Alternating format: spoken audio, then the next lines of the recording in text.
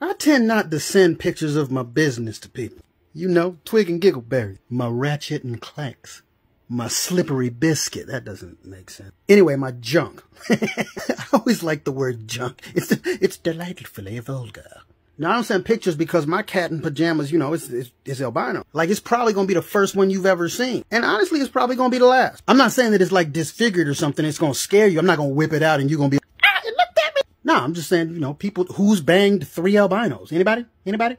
You gotta earn that. You don't just get that on a Wednesday afternoon. Nah, bruh. This is a specialty package. You feel me? Like, this is UPS overnight delivery. And people ask, well, is it impressive other than the fact that it's albino? No, not even a little bit. Nope. In both girth, length, and intensity. Well, that's 3 things, isn't it? Anyway, it's unimpressive, but I can swing it in a circle.